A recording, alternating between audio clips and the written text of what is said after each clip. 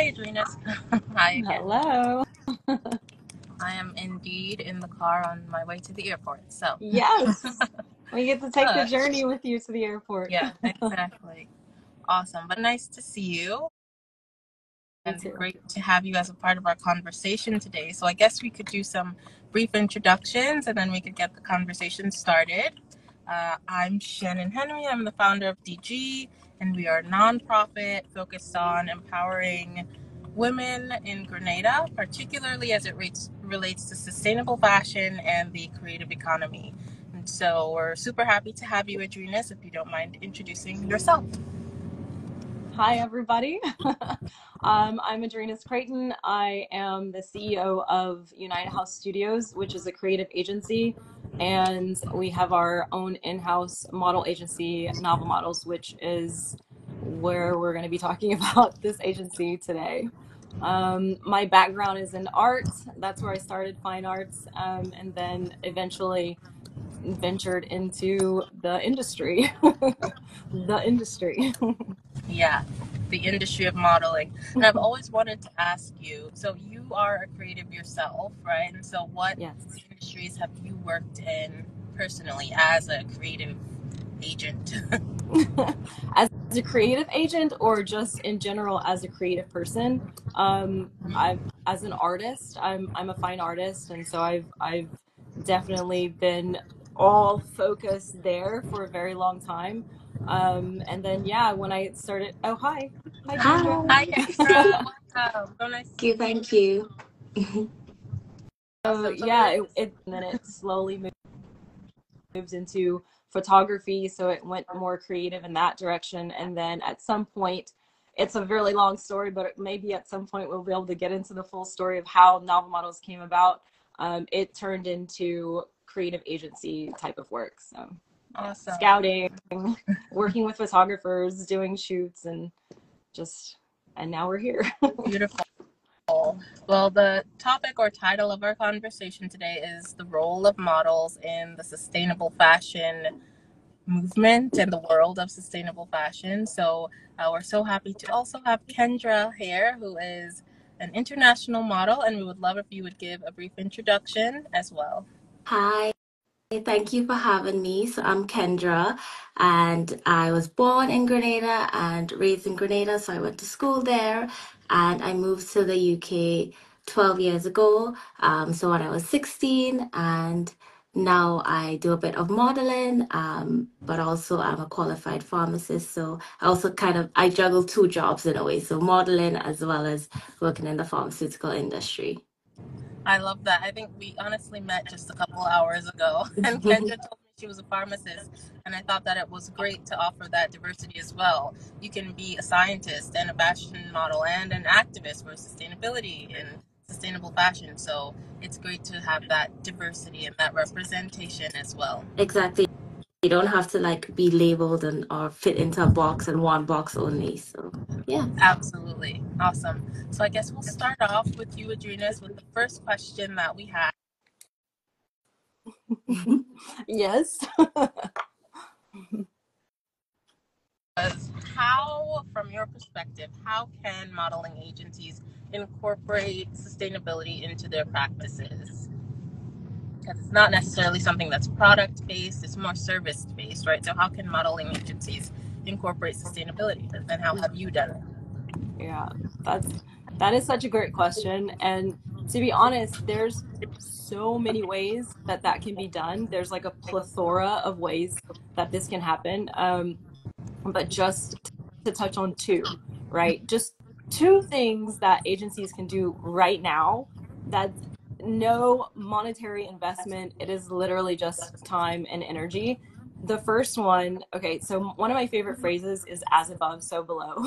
So what's going on here, is pretty much what is going on out here, what you're seeing. So it may sound trivial and it may sound unrelated, but the first thing that one can do as I don't know, as a business owner, if you're an agency, if as an agent, as a booker, as a manager, CEO, whatever it is, the role that you're playing in the agency, you can check in on yourself. Just check in. How am I doing? what am I doing? Why am I here in this agency? What is my purpose for being in this agency? And if those answers have nothing to do with people, then that's where you start first. I honestly believe that will get the pendulum swinging. Like, it really will. And the second one is kind of the same, but it's more of a reflection. It's, you check in on the people that you're working with. These two things sound so not business typical type of business things that you would just check in on the well-being of your models that you're working with. It is like fundamental. This is like seed level type of adjustments that if they're made, it's gonna make such a difference. Right now, that's what I'm doing with my agency, being able to check in with the models, have one-on-one sessions, and just see where they're at periodically, what they're working on, knowing that they have somebody that they can talk to, and go through questions and contracts and all that sort of things. Those are just two things that any agency, any business can do to, you know, start moving towards more people-centric mindsets. Awesome. So it sounds like you're saying the agency could just be a bit more agencies could be a bit more human, and then that would contribute to sustainability. Because I know when we say the word sustainability, there's environmental impact, but there's also social impact. So the agencies can have a better social impact by just being a bit more human and checking in with models. Right, because there's so many like buzzwords, there's so many courses and seminars, and but you just start here first, you know, and then that's going to really up level everything. Awesome. Yeah, so I think that's a great tip. Just starting to be more human, not just in modeling, but in agencies, in industries in general. If we checked in with ourselves and connected with our values, connected our work to our values, it would be impactful. So I think we can move on to Kendra for a question. And it is related because we're talking about being more human. And in that direction, tell us a little bit about what it's like to be Grenadian and an international model. What is your story, right? Beside the picture or the face that people see on a magazine, what's on the inside? What's your story? Yeah, so to be honest, it's funny because my mom showed me my biography I wrote when I was 9 on the weekend, and it actually said I want to be a model when I grow up, which is crazy because when I moved to the UK, the main thing was getting my studies done, which I completed successfully.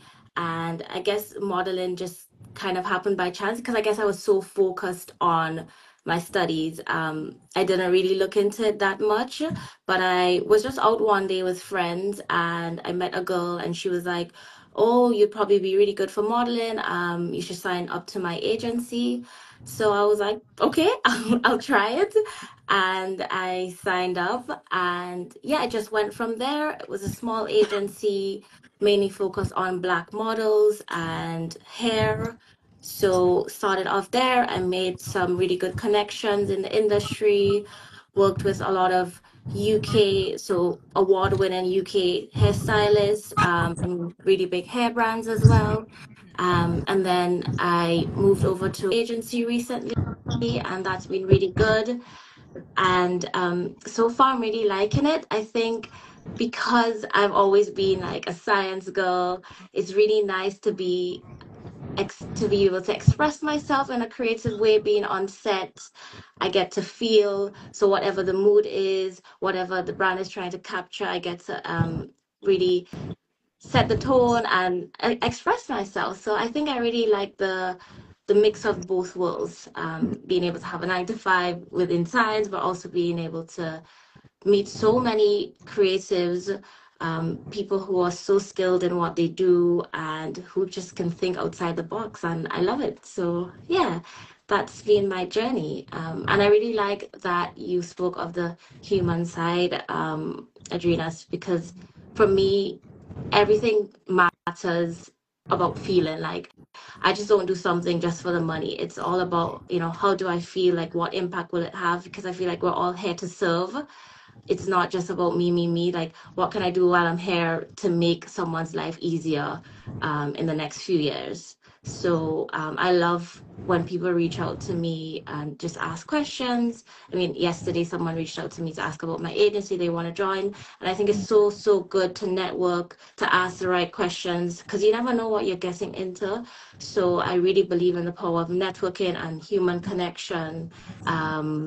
So I really like that you talked about, the human side of things first.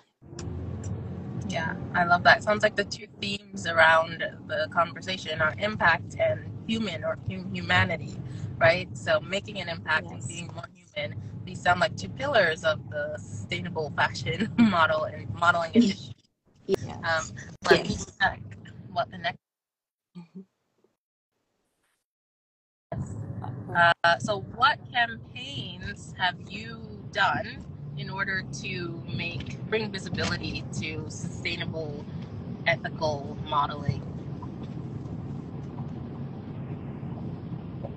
Well, there's been a few. There's been quite a few. I'll go all the way back to our very first campaign ever. I don't even know if I knew that that was the word that it was, the word campaign. That probably wasn't even in my vocabulary when we first started. But the very first collaboration that we did was raising awareness on human trafficking, actually. It was a collaboration between Demi Moore and Jack Vartanian. He's a jewelry designer from Brazil. And so we had the pieces. I was actually living in Bulgaria. So she sent the pieces to us in Bulgaria, and we did a photo shoot. And then we had a whole long explanation about what we were doing. And so that was, for me, that was it. As soon as we did that, like the synergy that came from that was the precedent for every other thing that I was hoping to do or hoping to accomplish as a creative myself. And then, thinking about modeling agency, how that could be incorporated into an actual agency. Then there was, we did an ethical fashion story with Phil and Louis, and they're a German brand. This was when I was living in London. This was also a creative collaboration. And at the time, I think this was in when was this? This was 2015, 2016. That concept of ethical fashion or conscious campaigns, that wasn't really a thing, like a trend, or it wasn't like something in the forefront. So it didn't get much attention, but I'm so happy that we have it, as something to look back on and go, look, this is where we always have been. This is where we will always be. So that was an interesting way to raise awareness. Getting that published, it was a really big deal at the time. It was like, yes, this is what it is all about. So then there was the grassroots campaign that we did. Soon as Novel Models incorporated in the US, we did a global grassroots, I don't know if you can, are those synonymous? Grassroots and global campaign that involved my network and everybody that I possibly knew and that I was connecting with during the pandemic. And that was just to get everyone to say what they represent. Like, again, bringing it back to the human aspect of things.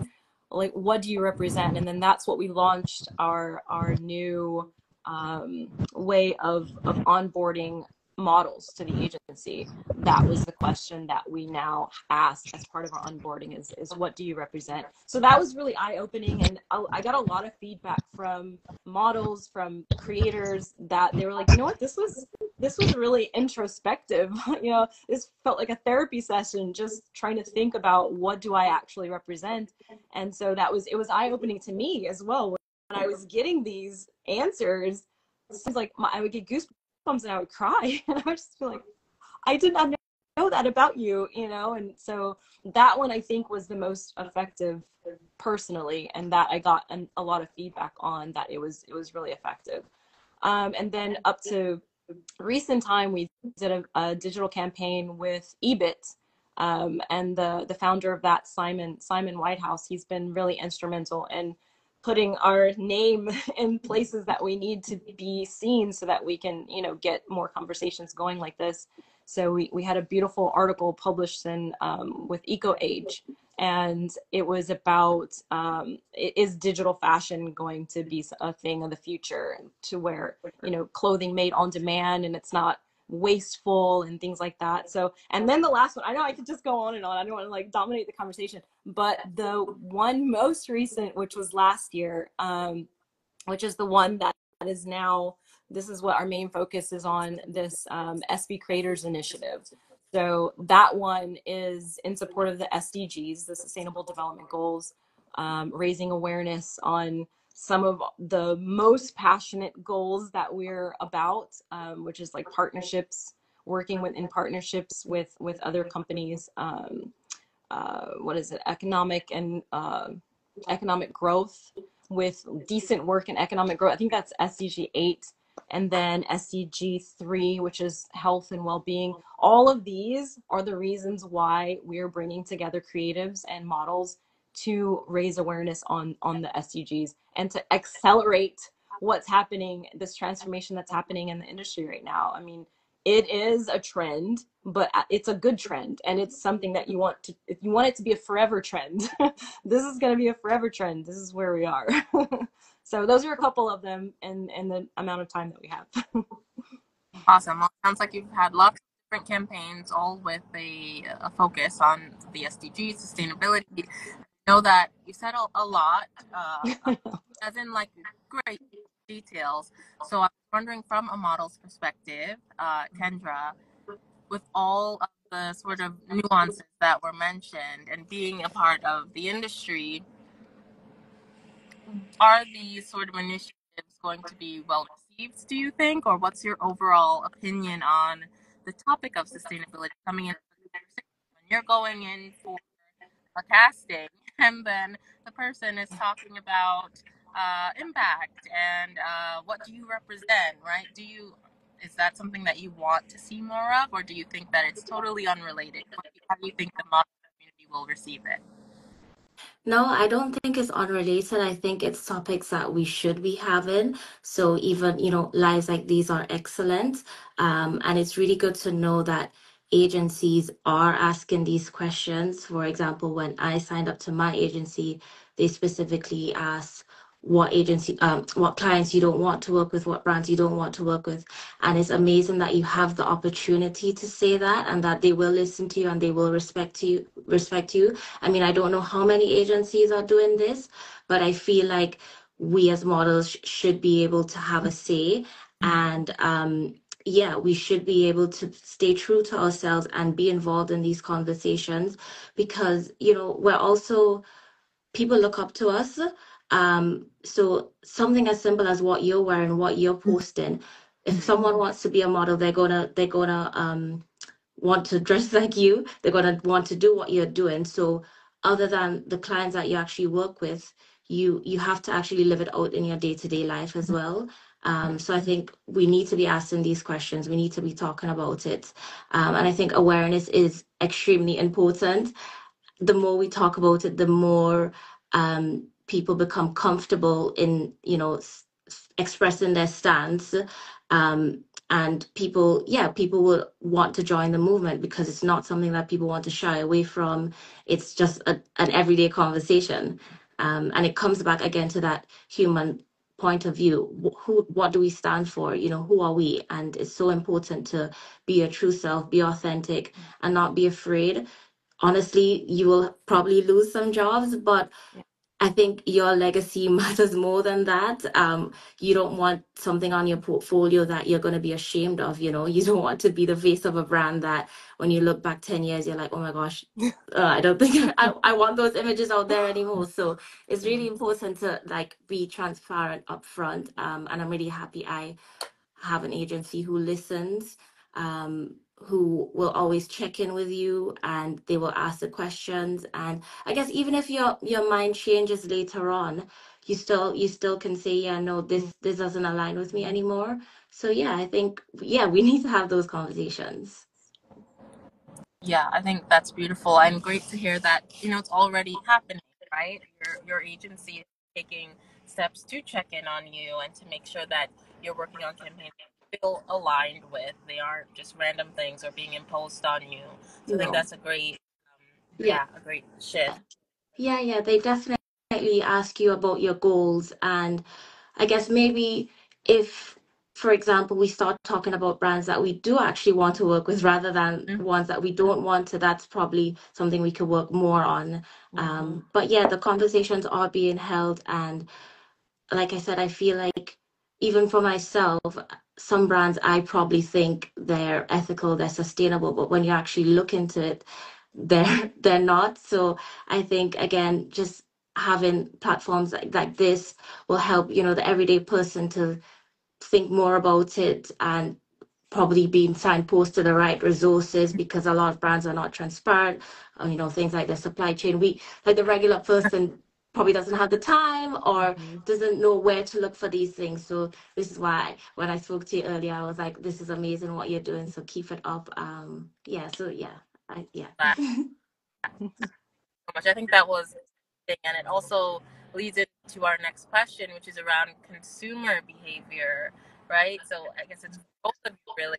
What influence can models who are aligned with campaigns, what influence is that going to have?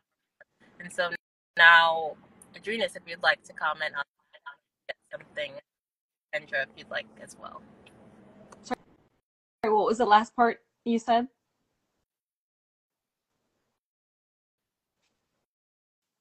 Hello?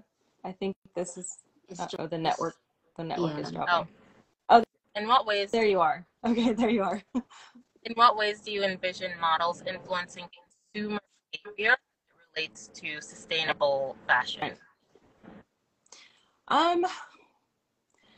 Again, there's a lot of ways that I can see it, but so from the broad general view of it, like how in general, in a broad sense, how can models do this? How can they influence? There's this anagram that I have, which is ACE. Like I envision it being done ACE, which is authentically, collectively, and effectively. So if it's being done authentically, if they're influencing, if they're having an influence, it would need to be an authentic influence. It would have to be done collectively, because not one model just on their own or one agency just on their own can do this, because they'll just, people who don't want to fall in line with this or to up level, not fall in line, it's like up level to this standard, they'll just go to a different agency. They'll just book another model. So it has to be done collectively. And you can be collective in your actions and not effective. So it also has to be done effectively. So if you just remember ACE, how can this be done? How can we do this? Make it ACE, like make it authentic, make it collective, and make it effective. So that's like a broad answer of how this can be done. I think specifically, how can models do this? It's like what Kendra said earlier. People look at models and they look at what they wear, they look at their Instagrams, and they get influenced. And if it's done collectively, then this is going to influence the youngest consumers. I remember when I was a teenager and I had stacks and stacks of fashion magazines on the covers, and I was looking through all the little quizzes and everything. Like I even tore pages out and put them on my wall. So that affected me. And I'm a consumer at age 12. You're basically a consumer at that age, all the way up into, you're no longer buying clothing, or you're no longer not buying clothing, because by not buying clothing, you're still being influenced.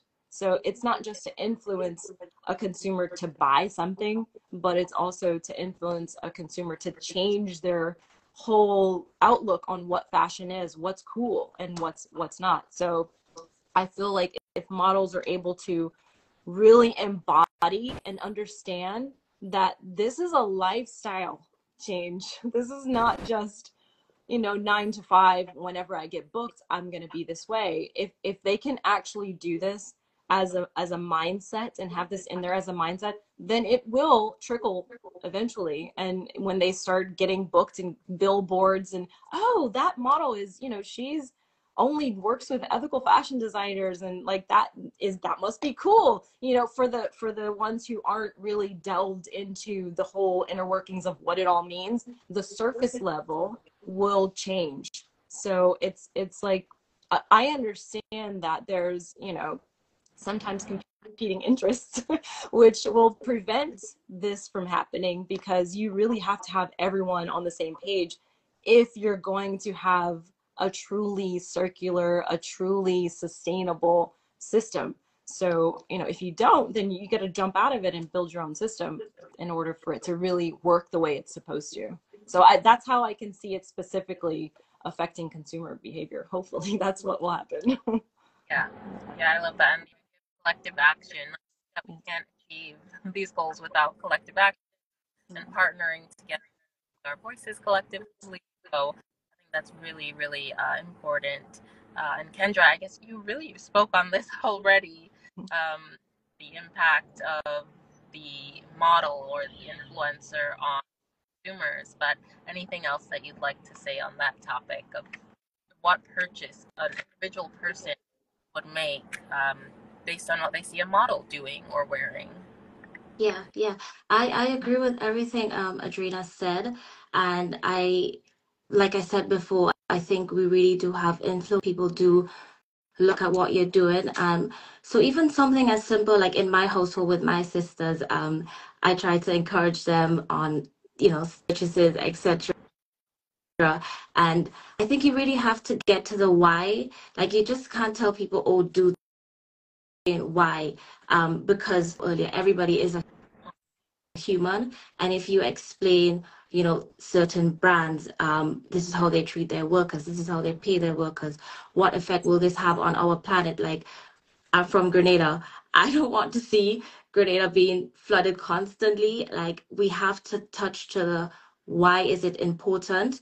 And like, if we just keep talking about the why, then it will be easier to do. So yeah, I agree. We need to just continue having the conversations. We need to lead by example. And I think it's also, if people are making small changes, really encourage them on that, congratulate them on that. And when someone doesn't get it right, and we all don't, I don't either, that's okay. It's all a learning process, it's all a change. Like you said, Adrenas, it's a lifestyle change. It's not just going to come overnight. So it's, I think every day we're learning. So we should each other. We should just keep encouraging each other. But yeah, I think small changes, even if we can influence one person, my sister, and then she influences someone else, then that's how it's going to work. It's just going to be a chain reaction, but everybody has a small part to play. But it will, like you said, it's going to be a collective effort in the end. So yeah, I agree with everything that you said. Yeah, I love that. I think that every person that you can reach, each person has their own like network that the message spread out to. So even I think we've had maybe 20 or 30 people join now. And so if one person heard sustainability in the modeling industry, then it's implanted in there. They've heard about Grenade's vulnerability, and now that spread and being talked about. And so collectively, there's action being taken for the better of the fashion industry. So I think that was all my questions. We did have one model from Adrénus's agency who was going to join it about what it's like to work for an agency like Novel Models, which is a little bit very different than a traditional agency. So if you'd like, I believe you can add her now, and she can give us some comments, and then we'll have any questions from the viewers, and we'll close.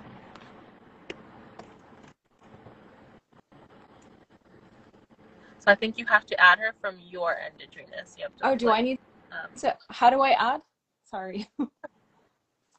The little icon at the bottom right. I think there's like a video camera, and then there's something else. Do you see that? No. I see a question mark and a little airplane at the bottom next to the comment. Oh, she's here. She can like send us a wave. And then we should be able to add her? Oh gosh, the camera, you said press the camera? No, there's like Let's see. She can probably request to join as well, I think. yeah. Oh, I don't know how to do that. Oh yeah, she can do the request to join. I don't know if she's signed on now. What time is it? It's 5:30 your time. Okay. I don't know. I think I told her she was gonna get a link. Yeah. No link. So it's okay. I think this has been a great conversation. I want to have any closing comments from the and thank you so much for joining. That's such an important topic as we go through with sustainable fashion as not a movement but a lifestyle. There are going to be lots of transformations happening. So I think this was an important conversation to have. We mentioned impact, human and industry, and also being a collective. So building networks and working together. So any closing comments from either of you? Go ahead. No, I was just gonna say thank you again for having me, and really appreciate the work that you're doing, and I'm really looking forward to, I guess, working again together and seeing what else you have in store. So yeah, well done and thank you. Thank you so much for joining. Thank you. Thank you also, Shannen. This has been the experience that I would wish on anyone when they're starting and working with a designer or with a new product maker like this. The groundwork that we did before this, how many months, like it's been, this is the work. You're doing the work, and I love it, and I love to even see it and be a part of it. So thank you for inviting me. Absolutely. Thank you so much. Hope to do something again together soon and keep spreading the word about sustainability in fashion and modeling. Yes.